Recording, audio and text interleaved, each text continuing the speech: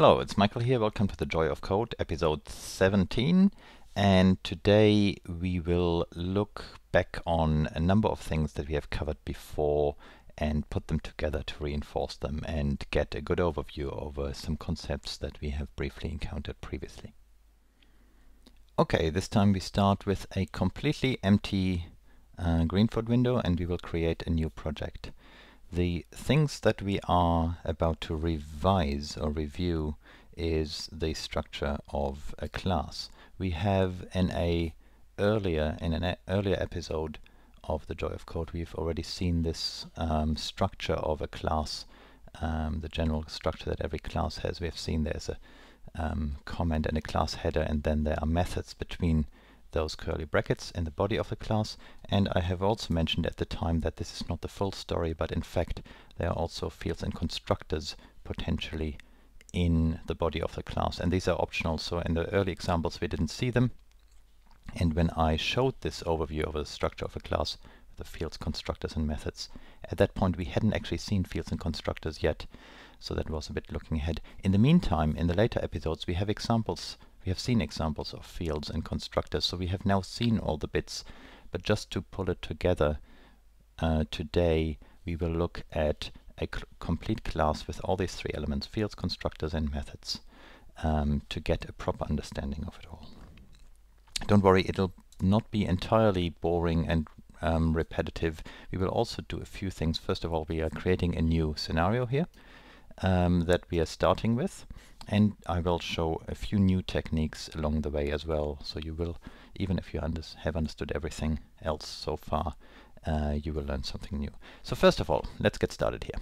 I'll create a new scenario, and I want to make a scenario with some bouncing balls, so I call it bounce. When I create the scenario, and the window goes away for a while, there it is, I first have to create a subclass. Let me make that window a bit bigger here. So I start by making a subclass of the world, and I call it my world. Do I want a background image? No, I'll just leave it without a background image. If I don't have a background image, if we compile, you will see what happens. You just get a white background by default. Okay, so here I've got a world, and if we look into it, that is if I open the editor, we see that here is the normal class skeleton that has just default comment, the class header for my world as a subclass of world, and here it's got a default constructor. So here, remember, the name here is the same as the name of the class, so that is not a method, it is a constructor that defines the size of the world. So I've got a world here by default that's 600 by 400 cells, and every cell is just 1 pixel wide. Okay, that's good. Now I want to now put a ball in here that bounces around, and as it bounces off the edges, changes color. So let's start that. I make a new subclass and I call it ball, and somewhere here I want to use these colored button images as my image. So I take the blue, button blue.png is the name of the image.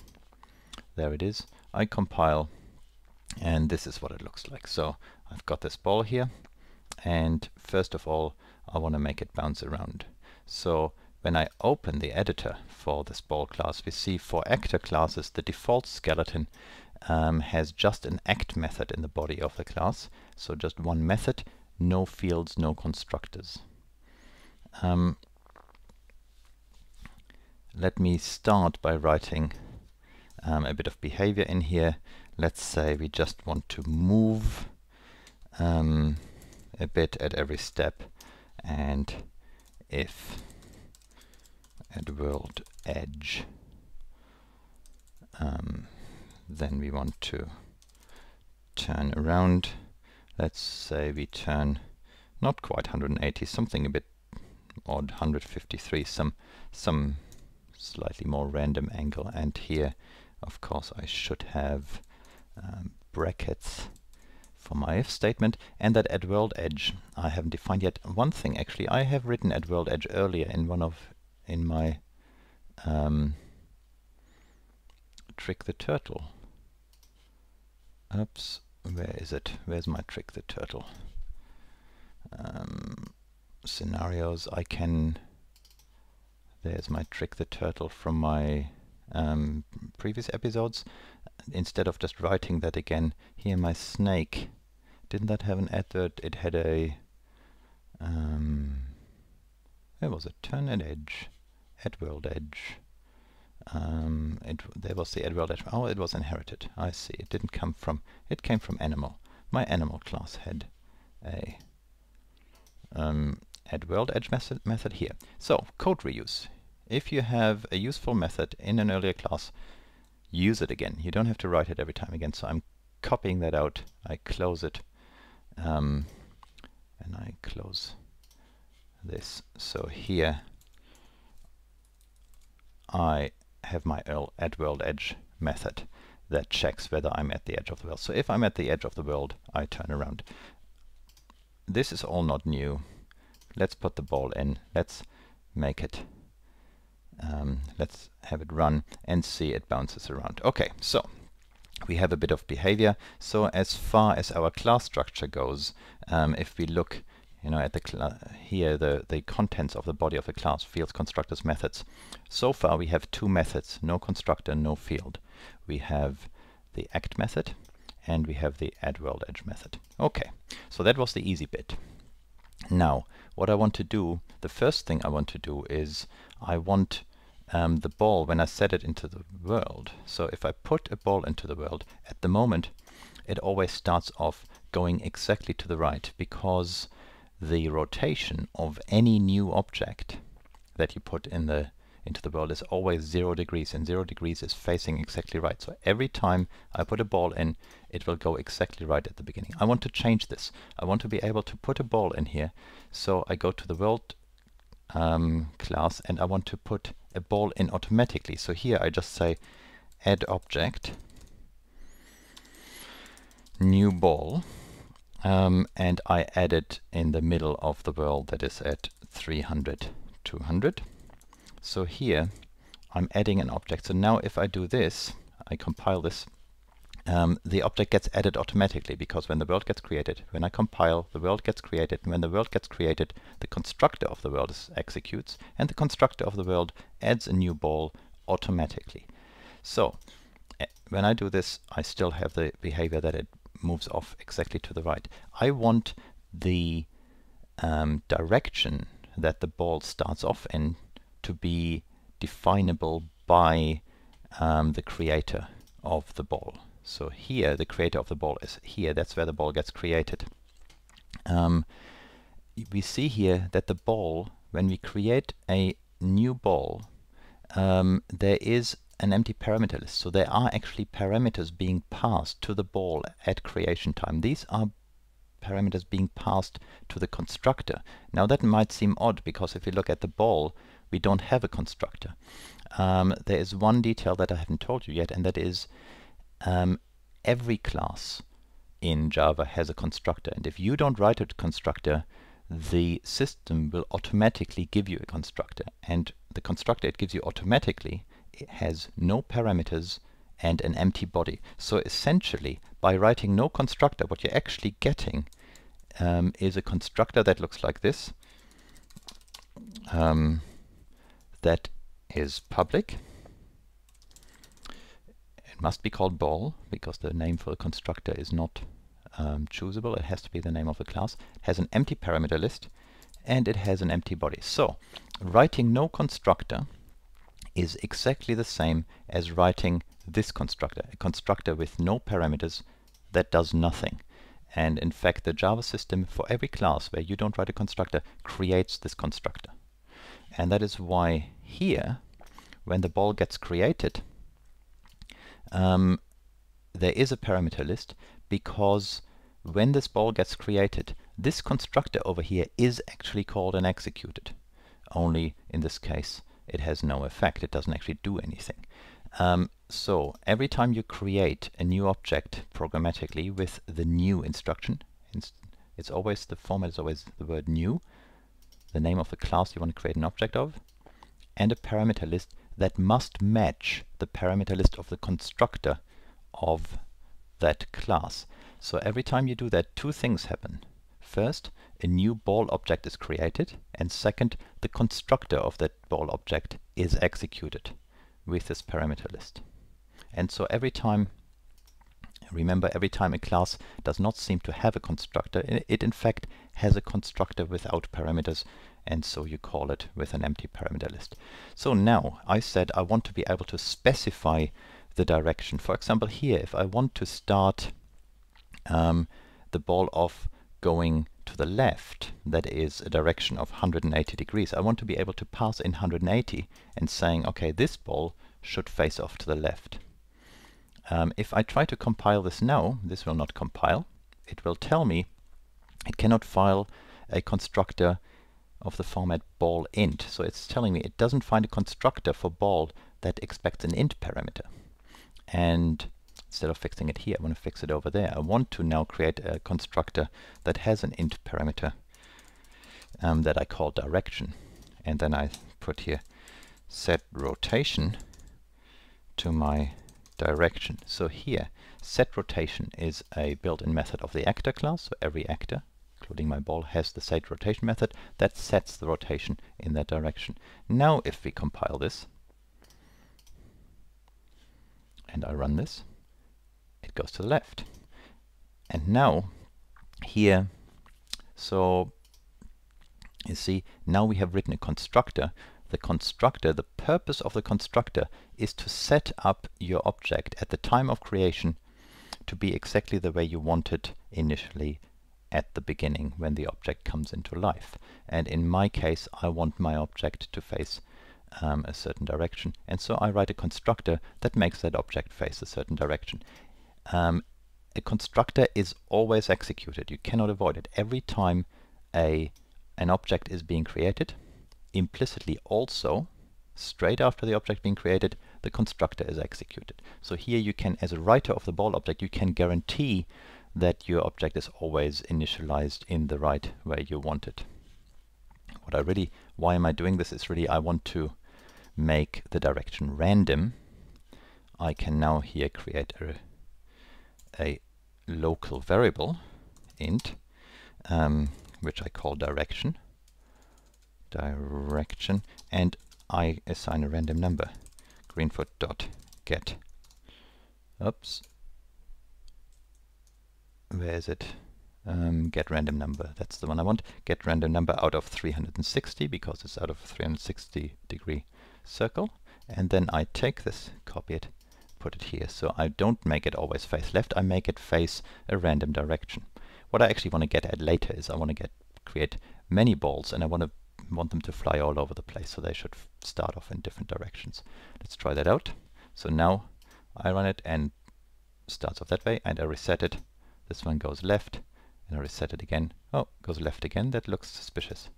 Now it goes right, and right again. And it goes up there, and it goes a bit down. Okay, so it goes in different directions now. So the direction now is random. So now we are at a point out of our three elements in the body of a class. We have a class that has methods and that has a constructor, but we don't have fields yet. We see here a constructor and two methods. Before we go on to add fields, one other remark about interactive creation. I can now, when I select this, I can now not shift click into the world anymore to create a ball, because shift clicking into the world attempts to use the constructor without parameters to create the object. And now this ball class does not have a constructor without parameters anymore. It gets this constructor without parameters automatically created only if there isn't a constructor explicitly written. So now that we have a constructor written, this ball class does not have a constructor without parameters anymore. So if I want to now construct a ball interactively, I have to right click it and see here, new ball. It shows me now that my constructor has a parameter, and if I select it and put it in, it actually also prompts me now for the parameter for the constructor so that the constructor can get executed. So I can say I want this to be 270, and then that ball, if I run it, should move upwards because 270 degrees is straight up. If I want to be able to shift click, then I do need a default constructor. A default constructor is a constructor without parameters. So I can actually have multiple constructors in a class. I can copy this, and I can say, okay, I also have a constructor without parameters. So I can have one constructor with a parameter, one constructor without a parameter. That is perfectly acceptable. And then I can say the default, what should my default direction be? Let's say 270. The default direction is up. So I say if I don't say anything else, then it should face up. And if I specify the direction, it should use that direction.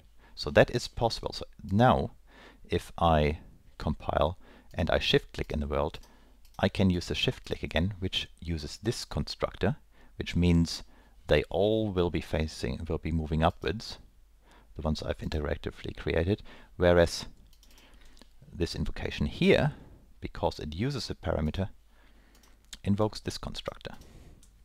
So multiple constructors are possible. The last thing I'm going to add now is I'm going to add a field because I want my ball to change color every time it bounces off the wall. First of all, the way I change color is just by using different images. I can do a set image here, and we have here a button blue image, and here are some with other colors. So let me just choose the green one, because choosing this will copy the image from the image library into my project. Okay, now if I set the image again, I have the blue and the green one in my project. I want to copy them all in. I do that by just selecting them once. Now I make it purple. I set the image again, and I take the red one, and I set the image again, and I take the yellow one. Okay, so now what this did, just setting the image to all these 5 images, is it copied these 5 images with the different colored buttons into my project. Now I want to change the color automatically of my ball when it bounces by just setting another image. Now the names are not really very helpful for it. It would be much easier if they were numbered rather than having different names. So what I'm doing here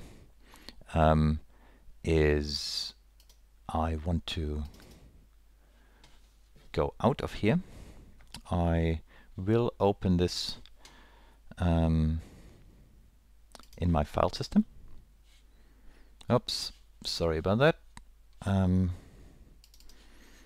Here, let me find my bounce. There it is. So in my file system is the images folder. Here are all the images now, and what I'm doing is I'm renaming them. I'm renaming them button 0, button 1. I'm using numbers instead of the color names, and you will see in a moment why that is, because then it makes it much easier in my code to automatically change them, because I can use numbers that I just count up. So I renamed them as button0.png to button4.png. As a proper computer scientist, of course, you should always start counting with 0. We don't count 1, 2, 3, 4. We count 0, 1, 2, 3, 4. 0 is the first number. So we have our images renamed. If I compile this now, we should set the image again. It will, because the name has changed. Okay, so now I can have a field here, and now I'm creating a field. A field stores the state of the object, which means it memorizes some information about the object. The information I want to memorize is which image am I currently showing. So here I say private int image number. I write that, well, I may as well spell that out properly, image number. So I am declaring a field called image number, And then in my constructor, let's go back to one constructor. I don't really need the interactive one. In my constructor, I initialize the field. And I want to start out with image number 0.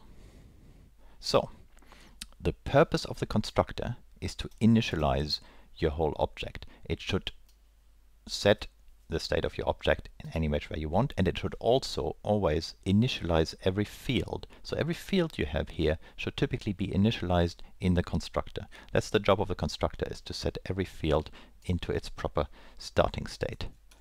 So I have said image number 1 is the first I want to do. And then I say here, if I'm at the world edge, I turn and I write change image. And change image doesn't exist. I need to write this. So here I write myself a new method. And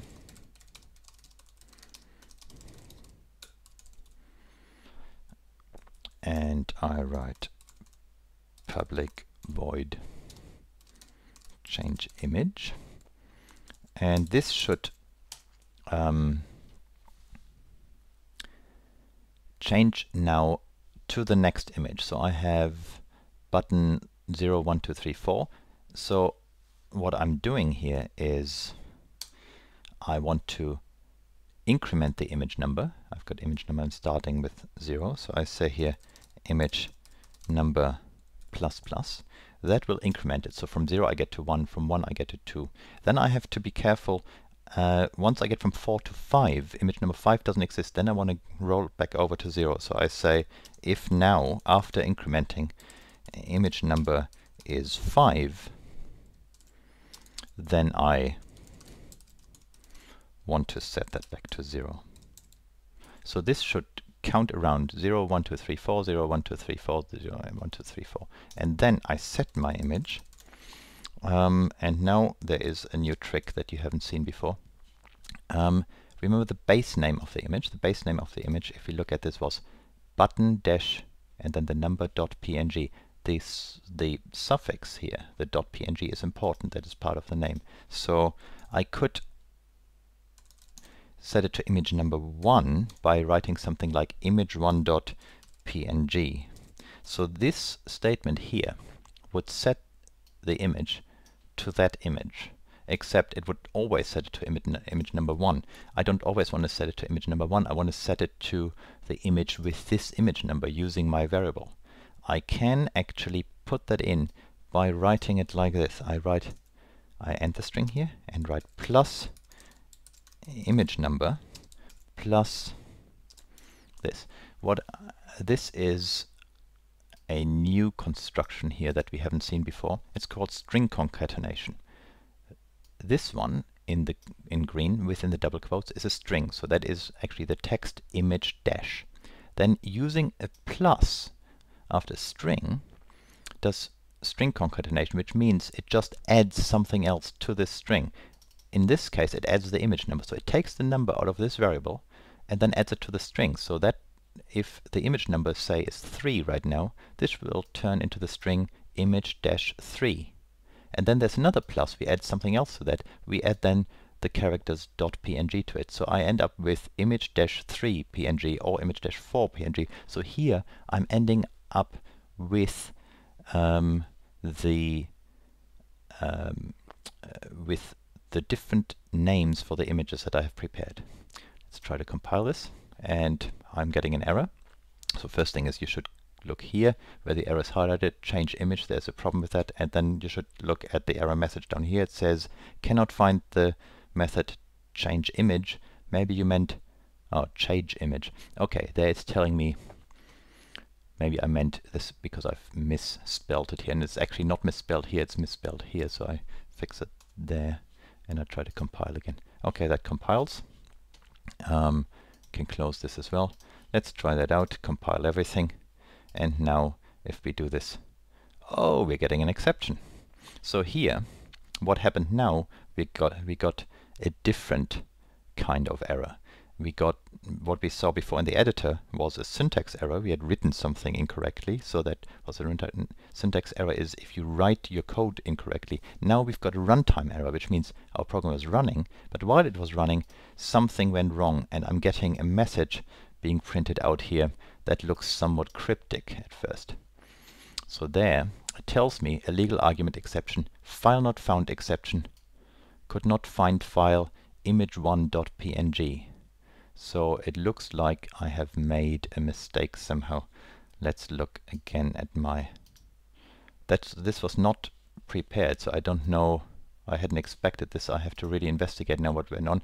It says image1.png cannot be found. Oh, that's because it's called button1, of course. I called it image1, and that's button1. So I have actually written the name of the image file incorrectly. And that is a runtime error, which means looking at the source code was correct Java. There's nothing wrong with the code. But then, because I have written here the wrong string, at runtime, it's not actually working because I've made a mistake here. So you will occasionally get runtime errors. That is, if your code attempts to do something that's not possible, you get something like this. What you should do then, you get typically something, you know, the terminal window pops up, you get all sorts of stuff in red printed out here. What you need to do is go to the very first line or 2 lines here. At the very beginning of this whole bunch of text is where the interesting information is. So scroll back to the very top and there read the first line or the first 2 lines. The first line tells you exactly what the problem is, and the second line tells you where it is. It says at GreenFoot image load file, so we know it was trying to load the image file. And if we look down, it says it was actually in change image in ball.java. Line number 44 is where we came from. So let's fix that. This was called button 1, 2, or 3. I can close this. I don't need that anymore. I compile everything again and I run. And here, every time it bounces off the edge now, it changes color. Okay, so that's a start for another project that we can do a couple of experiments with. But in summary, the important things we have seen today is here we have a class. It has a field. The field stores some information about the current object. It has a constructor. The purpose of the constructor is to initialize the object to a sensible state when it is created. And the constructor is called always when the object is created. And we have some methods in the class. So this is a complete class with all 3 elements, fields, constructors, methods in it, as we have said before. That's enough for today. See you next time. Bye bye.